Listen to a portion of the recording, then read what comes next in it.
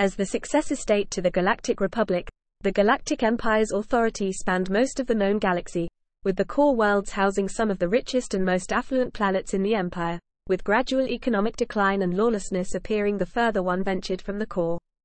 While the Emperor planned to claim the Outer Rim, the logistical complexities of such a feat soon became apparent.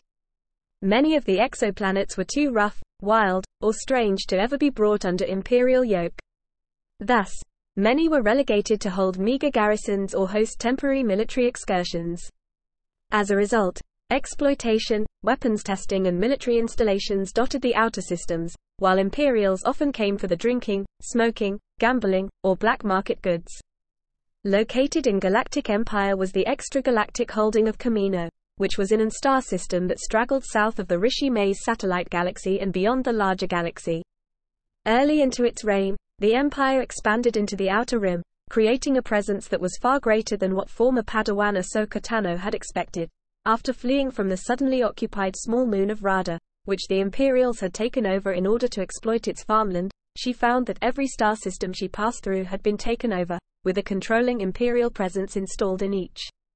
Such Imperial holdings were not merely bases constructed to look over local governments, but oppressive extensions of the Empire, controlling the local resources and populations without any concern for their needs nor personal rights.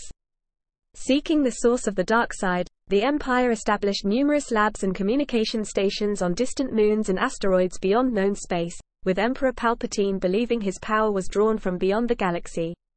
The Imperial Survey Corps helped Palpatine chart the unexplored regions of the galaxy.